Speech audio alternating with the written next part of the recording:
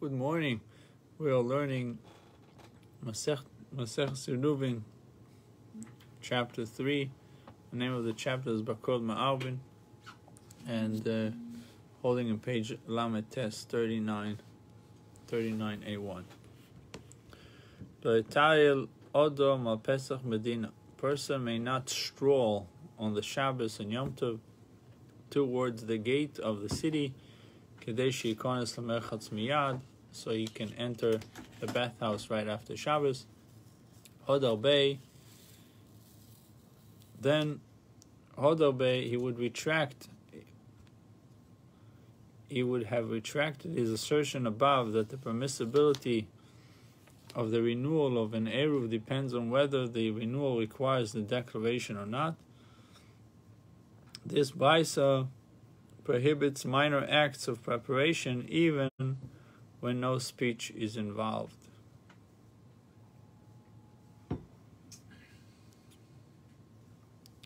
So the Gemara says, Veloi.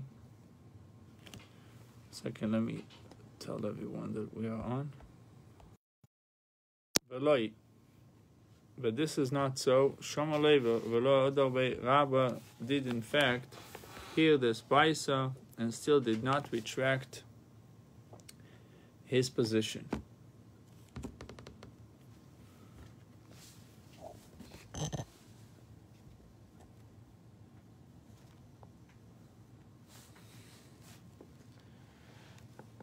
Hosam Mechacho Milso, there in the case of the Baisa, it is evident to onlookers that he is preparing for tomorrow. A person would not walk to his field or to the gates of his city unless his intention was to prepare for after the Shabbos. Even though his intentions were not verbalized, they are understood, and therefore the very act of walking is considered a forbidden act of preparation. Here, when a person goes outside the city, it is not evident. If he is a rabbinical student, he will say that the preoccupation he studies led him unknowingly to the location of the Eruv. We will say that he lost his donkey and is searching for it. Since travel to the site of the Eruv is not an overt act of preparation, meaning obvious act of preparation, just with somebody walking, it's not an obvious act of preparation that he wants to do something right after Shabbos. Maybe he's just walking. What's the whole idea? If somebody walks to the edge of the city, he said it's prohibited because people will say that he's planning to go to the bathhouse or fix his field or things like that, fix the fence, fix the... Something mundane. So he said it's not overt act of preparation. It is permitted provided that no verbal declaration is involved. If he made an Eruv with his presence on the eve of the first day, he may make an Eruv with his presence on the eve of the second day. If he made an Eruv with bread on the eve of the first day, he may make an Eruv with bread on the eve of the second day. If you made an Eruv with bread on the eve of the first day, you may make an Eruv with his presence on the eve of the second day. Why? Because so if you made an Eruv with his presence on the eve of the first day, you may not make an Eruv with bread on the eve of the second day, because one may not initially make an Eruv with bread on Yom Tov for the Shabbos, since the original Eruv was with his presence. The designation of bread on the eve of the second day constitutes a new Eruv and requires a verbal declaration of residence. It therefore is considered a forbidden act of preparation. So we're holding in 39A1 in the right column. So wait a minute. Okay, before Shabbos or Yom Tov, you go out and you put the meal, which includes bread, pasta. Then Question if he needs to do it the second day. Now he says no. You can only do it by. Then he says you go out there and you say I want this to be there for the second day. Why is it a problem? Because we may not initially make an eruv with bread on Yom Tov for the Shabbos. So since the original eruv was with his presence, he physically was there, the designation of bread on the eve of the second day constitutes a new eruv. And requires a verbal declaration of residence. That would be his residence on the second day. He has to say it. This is going to be my eruv, and therefore it would be my residence. It is therefore considered forbidden act of preparation. Number 6. However, when the original eruv was with bread, he is permitted to make a new eruv with his presence, because of the renewal of an eruv by means of his presence does not require verbal declaration. So he goes there, stands there, and walks back. He did it. Okay, cool. According to Ritva. The Gemara contrasts the last clause of Rabbi Yehuda's ruling, which prohibits the making of a new eruv with bread, with the second clause. I guess second declaration. Okay. Second clause. If you made an eruv with bread on the eve of the first day, you may make an eruv with bread on the eve of the second day. Does not the designation of bread on the eve of the second day require a verbal declaration, and therefore should be forbidden, for it constitutes preparation? Shmuel said the second eruv must be made with the same bread that was used for the first eruv. Since this bread was already designated as eruv bread from the day before, so no new verbal declaration is required on Yom Tov.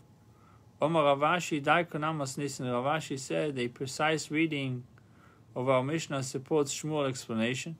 The Kesani, for it was taught in the Mishnah, Keitzad Oiseh. What should he do if he wishes to maintain his eruv for both days of Shabbos and Yom Tov, and avoid the possibility of the new eruv being lost on the first day? You should bring it, the food, for the eruv, to the desired location on the eve of the first day. And stay with it until it is dark. Okay. And then he should take it and go. And on the eve of the second day, he should bring the food back to the same location and stay with it until it is dark. And eat it. He may eat it and go, since the Mishnah advises to bring the eruv food home in order to protect it, so that it can be used on the following evening. It is clear that one must use the same food for the second day's eruv. Abaye and Rabba bar Rav Chanin had challenged Rabba above, and disregarded or disagreed with his notion that an eruv may not be renewed on Yom Tov for the Shabbos. They hold that the renewal of an eruv does not constitute forbidden act of preparation, and is permitted under all circumstances, even when a declaration is required. The Gemara now seeks to know how they will explain the fact that our Mishnah specifies the eruv be renewed with the same bread, which requires no verbal declaration.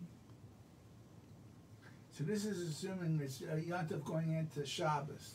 Yes. The Rabbanon and the rabbis Abaye and Rabba bar Rav Chanin, who permit an eruv to be renewed even with different bread, how do they explain the Mishnah? Perhaps there in the Mishnah, the Tana merely gives us some good advice.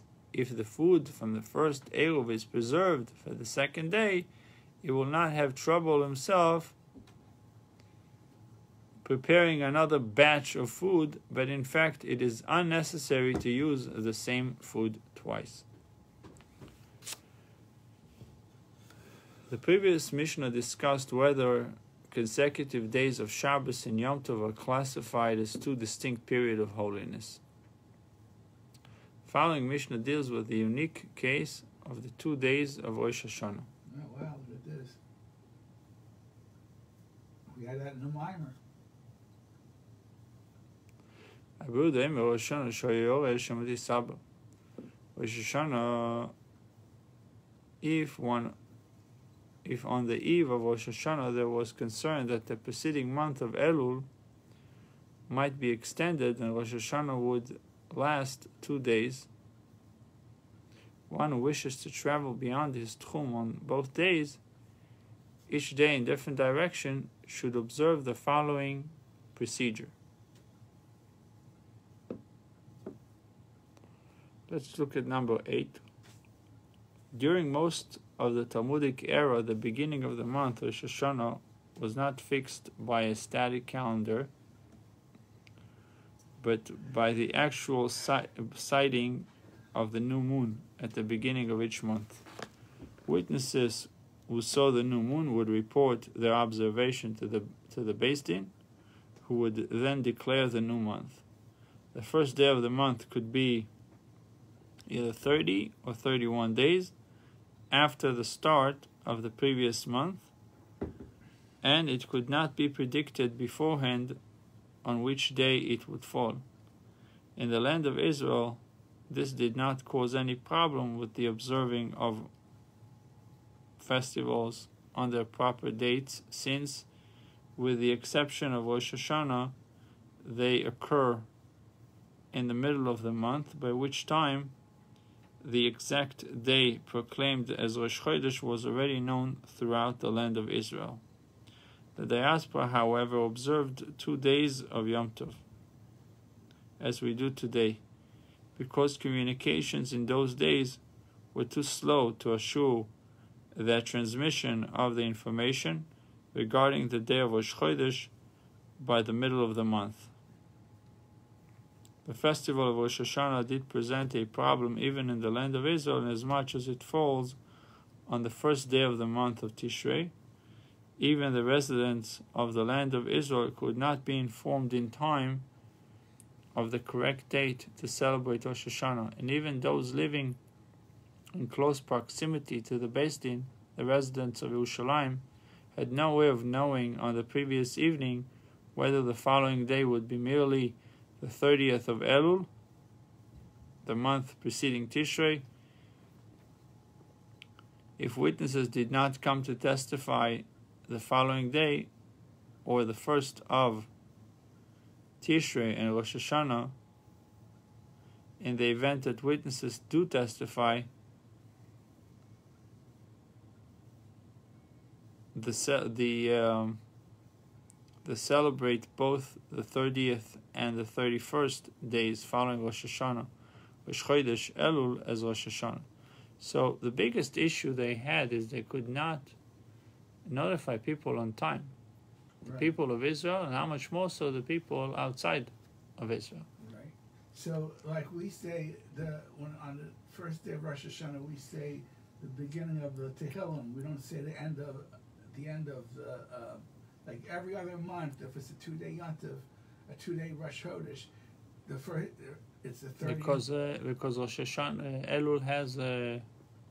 Elul has 30 days. How many days it has Elul?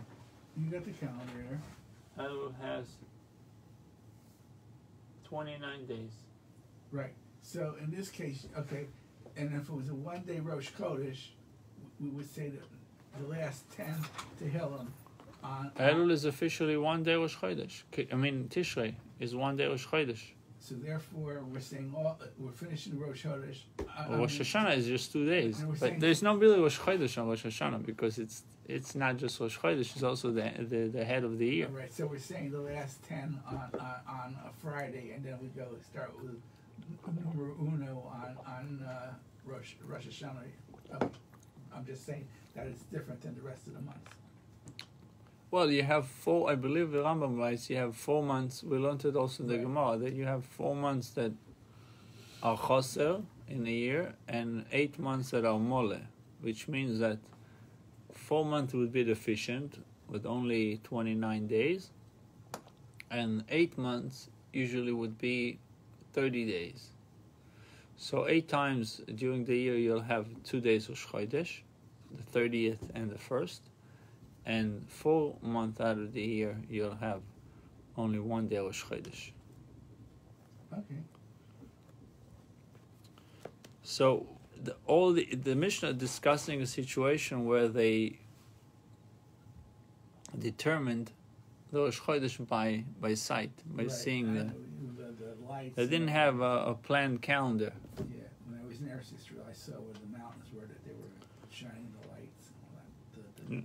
So Rosh Hashanah, there was a concern that the preceding month of Elul might be extended. Rosh Hashanah would last 2 days. One who wishes to travel beyond his tchum on both days, each day in different direction, should observe the following procedure. When a person make 2 Eruvs on opposite side of the city. Veimer. And he says, Iruvi Borishon Mizrach Washen Mayo. My Eruv for the first day is to the east. The second day to the west. Borishon Mayo Washen Mizrach for the first day to the west and the second day to the east. Either this way or that way. Now, Iruvi Borishon of Vasheni Kivnei Iri, my Eruv is for the first day. But the second day, I'm like the residents of my city, who did not make an Eruv. And then this way, by saying it, on the first day, he would like to choose whether he goes to west or east. Or he can say both days, I'm like the residents of my city, who did not make an Eruv. Rabbi Yehuda rules that since the 2 days of Rosh Hashanah are observed out of doubt, and in actuality only 1 day is Yom Tov, and the other is a weekday, it is permissible to establish 2 different Eruvs for the 2 days. The rabbis, the sages, did not agree with Rabbi Yehuda. The sages rule that the 2 days of Rosh Hashanah constitute one continuous period of holiness. Therefore, only 1 Techum may be established for both days. The sages in number 10, it says the sages take the view that the 2 days of Rosh Hashanah are not 2 days of doubtful holiness, but rather a single extended period of rabbinically ordained holiness. The reason for this will be given in the Gemara. Accordingly, it is forbidden to place 2 different Eruvs for the 2 days, because that would be tantamount to establishing 2 Eruvs for 1 day, which is impossible, as we learned above.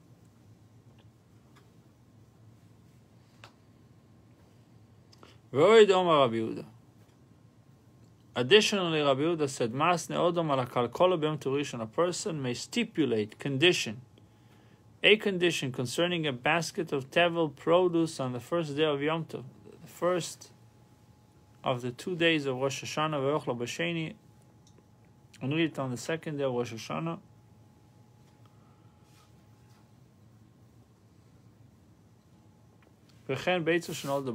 Similarly,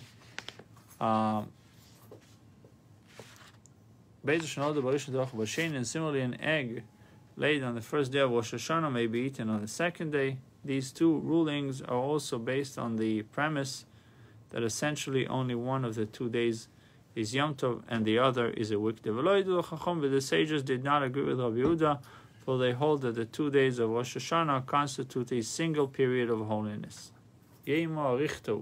As it says in many places of Rosh Hashanah, it's 1 long day. One who leads the prayer services. On the first day on the first Yom Tov of Rosh Hashanah,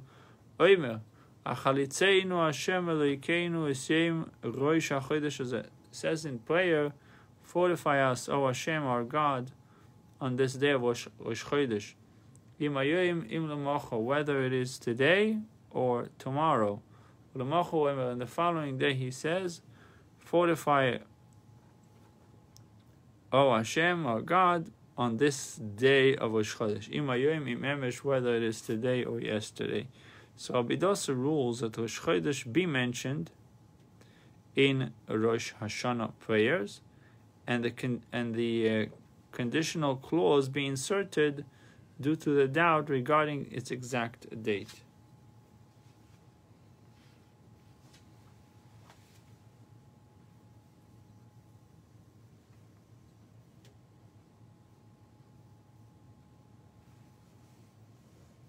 So if Rosh Chodesh, the first day of the new month, is today, fortify us today. If it is tomorrow, then fortify us tomorrow. But the sages did not agree with Rabbi Dosa. The point of disagreement and the reasoning behind the sages will be explained in the Gemara. I think in actuality we don't mention Rosh Chodesh in Rosh Hashanah. We see Yalav Yovai, but we'll say Rosh Chodesh. I don't remember. Yom HaZikaron, as we said, Yom HaZikaron, the day of remembrance. I don't remember. We don't have the marks in front of us.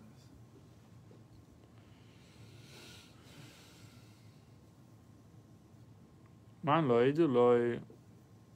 Who did not agree with Rabbi Yehuda? Amar Rav Yesi. Amar Rav Yesi. Rav said it is Rav Yesi. Tanya, Weissa taught. Moedim Chacham Rabbi Eliezer. The sages who disagree with Rabbi Eliezer in the previous Mishnah and prohibit the establishment of different techumin for consecutive days of Shabbos and Yom Tov agree with Rabbi Eliezer. Rosh Hashanah, Rosh Saber, if on the eve of Rosh Hashanah was concerned that the preceding of month of Elul might be extended, Rosh Hashanah would last 2 days. One who wishes to travel beyond the Tchum, beyond his Tchum, on both days, each day in a different direction, may observe the following procedure. Person may make 2 Eruvs on opposite side of Sidi Veimer and declare Eruvi Barishon Lemizrach, my Eruv for the first day is to the east, Vasheni Lamarov, and the second day to the west, Barishon Lamarov Vasheni Lemizrach, or vice versa, first day to the west, second day to the east.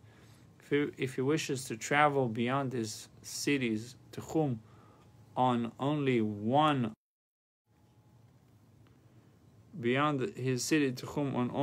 of the days, he may make 1 Eruv and declare, Eruvi Barishon Vasheni Kivneiri, my Eruv is for the first day, but for the second day I am like the residents of my town, my city. Eruvi Vasheni Barishon Kivneiri, my Eruv for the second day, but the first day I am like the residents of my city, who did not make an Eruv.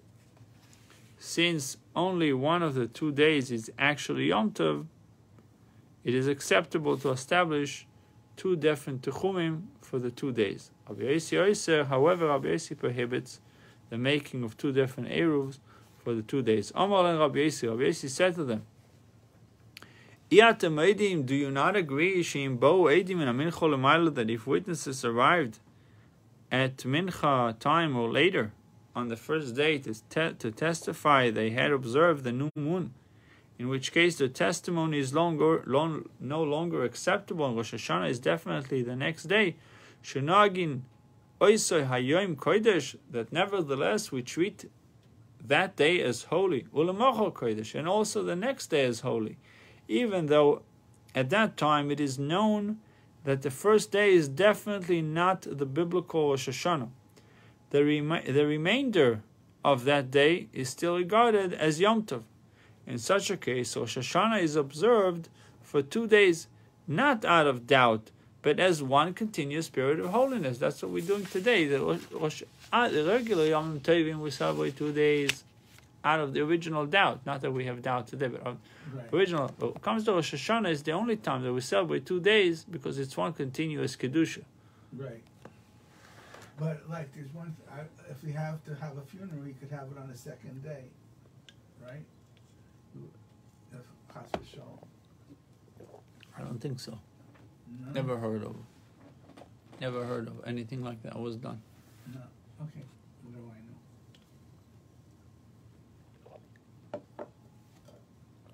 I didn't hear it, but maybe you're right. I don't remember Rosh Hashanah. I know the second day is Yasef, they have funerals. Another. Oh, Rosh Hashanah. Okay, good.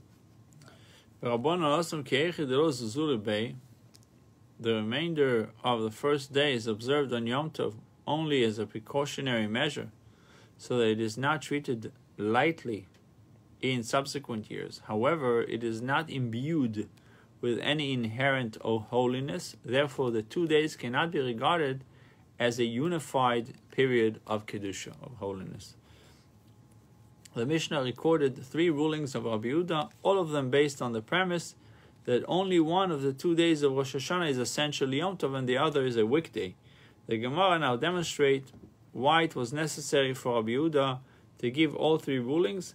The discussion is introduced with a quote from the Mishnah. Additionally, Rabbi Yehuda said, it is necessary for if he would have informed us of only the rule pertaining to the Eruv of Rosh Hashanah, he might have assumed that only Behok Amar Rabbi Yehuda. In this case, Rabbi Yehuda expressed a lenient opinion, because nothing is done on Yom Tov itself.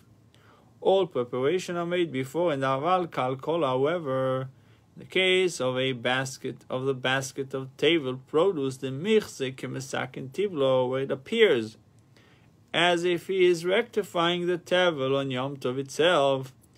And I might have said that Rabbi Yehuda agrees with the rabbis, the sages of our Mishnah, and prohibits the conditional designation of Teruma on Rosh Hashanah. And if he would have informed us of only these 2 rulings of Eruv and the basket of table produce, we might have said that only in these 2 cases does Rabbi Yehuda rule leniently, mishum delay kalemigzar alayu, because there are no grounds for legislating against them as a preventative measure. However, in the case of an egg laid on the first day, where there are grounds for legislating against it, mishum pelus hanoishrim, because of the law forbidding fruit that falls from a tree on Yom Tov, umishum mashkin shezavu, or because of the law forbidding juice which issued from fruit on Yom Tov. I might have said that Rabbi Yehuda agrees with the sages and prohibits the egg even on the second day. Therefore, the Gemara concludes it is necessary to teach all 3 cases. Tanya Kesed Amar Rabbi Yehuda, how does one actually proceed in the performance of that which Rabbi Yehuda said? A person may stipulate a condition concerning a basket on the first day, and eat it on the second day. If he had 2 baskets of tevel in front of him, tevel produce, if today is a regular day, is a weekday, and tomorrow is a holy day, tomorrow is sacred, tomorrow is Yom Tov, there's a Teruma Zu. This one should be Teruma. The produce in this other basket should be Teruma for the produce in this other basket. If it's vice versa, if today is sacred and tomorrow is an ordinary day, my declaration is of no consequence. It is null and void, and the designation of Teruma should not take effect. He thereby conditionally designates the produce in one of the basket as Teruma and leaves it until the second day. The next day he says, if today is an ordinary day, and the produce in this basket, which was conditionally designated as Teruma yesterday, should be Teruma for the produce in this basket. And if today is sacred, my declaration is of no consequence. It is unnecessary because the designation of Teruma already took place yesterday. He thereby designates the produce of one of the basket as Teruma, and he may eat the contents of the other basket, since one of the 2 conditional acts of designation was certainly valid. Rabbi Yossi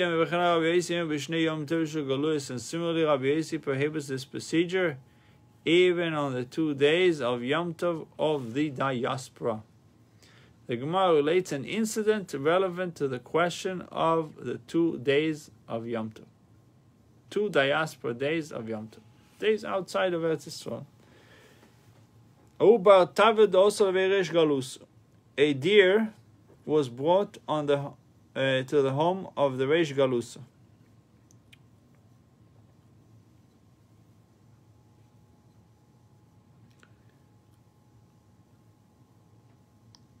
Okay? Yeah, I got it. They caught a deer, they brought it before to the house of the Reish Galusa, the exiliarch. Right.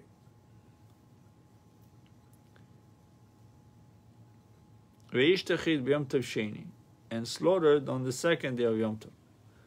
Rav Nachman v'Rav Chisda ochel, Rav Sheshes lo ochel. Rav Nachman v'Rav Chisda ate. Rav Sheshes said, not good enough for me, I'm not eating it. Not because he was vegetarian. He was not vegetarian.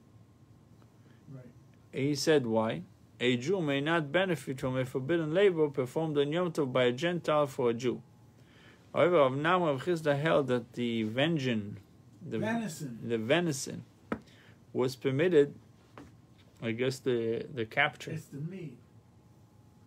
The meat was the meat that was captured. No, they slaughtered. They shechted the deer on the 2nd But day. the deer was captured on the 1st day. Right, by the goyim. So, Rav Chisda held that the venison was permitted. The meat was permitted because only one of the 2 days was actually Yom Tov. So, even if one were to assume that the day the animal was captured was a Yom Tov, it follows that the day on which they consumed the meat was not a Yom Tov. Rav Sheshes, on the other hand, regarded the 2 days as one continuous period of holiness, and therefore the opinion that the meat was forbidden for both days. Right. What am I going to do with Rav Sheshes, the loyochil bisro detavio, who is not eating the venison? But how could I eat? The Soni Isi has taught the following Baisa, which teaches that the 2 days of Yom Tov of the diaspora are regarded as one. And others say that Rav Sheshes phrased this response this way: Isi Toni, Isi taught. Following Baisa, which teaches that the 2 days of Yom Tov of the diaspora are regarded as one, and I should eat? Question mark. The Baisa referred to where Rav Sheshes reads as follows: Similarly, Rabbi Yossi prohibits this procedure of the conditional designation of Teruma, even of the 2 days of Yom Tov of the diaspora, since Isi Baisa confirms that Rabbi Yossi treats the 2 days as one continuous period of holiness. Rav Sheshes ruled that the venison could not be eaten until the termination of the waiting period after the 2nd day. What difficulty does this Baisa pose to the opinions of Rav Nachman of Chisda? Dilma ochikomo. Perhaps this is what the Baisa is saying. Similarly, Rabbi Yossi prohibits this procedure of the conditional designation of two. On the 2 days of Yom Tov, Rosh Hashanah observed in the diaspora, Rabbi Yossi extends his stringent ruling even to the 2 days of Rosh Hashanah observed in the diaspora. He does not, however, extend it to the 2 days of Yom Tov of the diaspora observed on other festivals. So if they did the same thing in the Sukkot, you could have a nice meal on the 2nd day. Iachi. If so, the Baisa refers exclusively to Rosh Hashanah.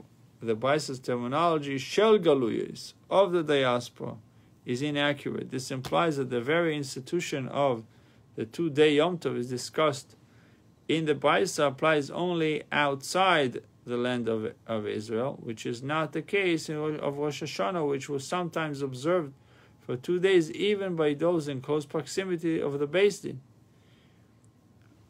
If the Baisa is discussing Rosh Hashanah, Bagoylo Mibale, it should rather have said in the diaspora, implying that it deals with a Yom Tov, which is observed for 2 days in possibly both the diaspora and the land of Israel.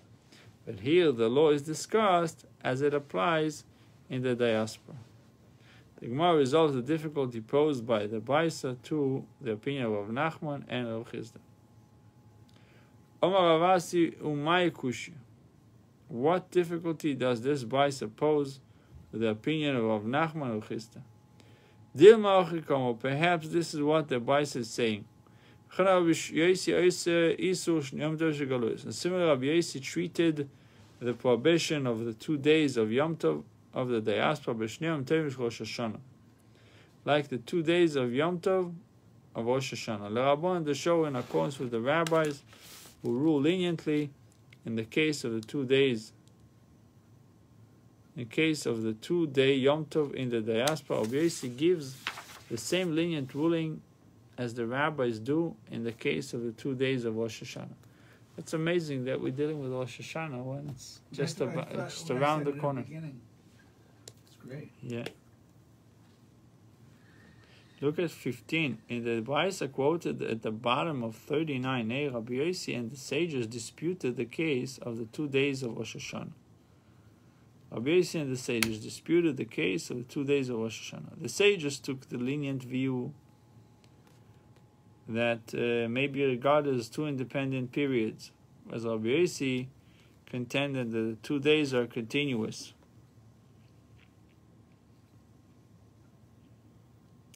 Rabbi Yossi considered in the case of the 2 diaspora days of Yom Tov, festivals other than Rosh Hashanah, the lenient view is correct, and the 2 days are regarded as separate. Rabbi Yossi had a reputation for erudite sharp reasoning. Therefore, it is preferable to interpret the Baisa in this rather forced fashion rather than accept its plain meaning, according to which Rabbi Yossi takes the illogical view that even the 2 days of Yom Tov of the diaspora are a continuous period. So, according to him, that it's one continuous period only in Rosh Hashanah, not on regular Yom Tov. Right. On regular Yom Tov, he would agree that it's a separate right. Kedusha. Because it's in Chutz Ha'aretz and then it's Sveika D'Yama. So the Gemara records a conversation that took place following the incident with the deer. Rav Sheshes didn't want to eat Ashke. Rav Sheshes Rabbi Shmuel. Rav Sheshes met Rabbi Shmuel. Omar leit oni mar mide v'kedushos. Did the master teach any Baisa concerning the periods of holiness of the 2 days Yom Tov of the diaspora? Omar leit ta'atenino. Rabbi Shmuel answered him, we taught it in a bite. Rabbi Yossi concedes the case of 2 days of Yom Tov. That's Omar leit.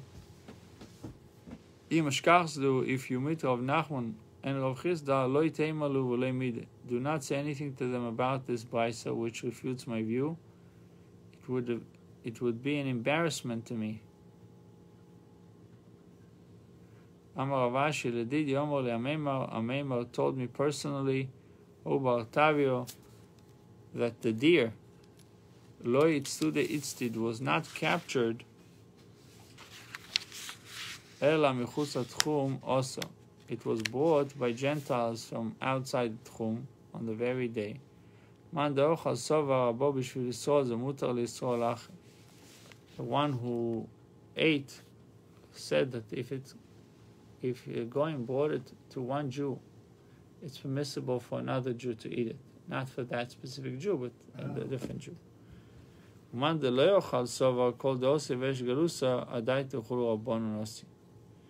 the one who did not eat held that anything brought to the home of the Reish Garusa is brought for the sake of all rabbis who regularly gather there. So therefore none of them should eat. Yeah. We'll learn halacha shortly.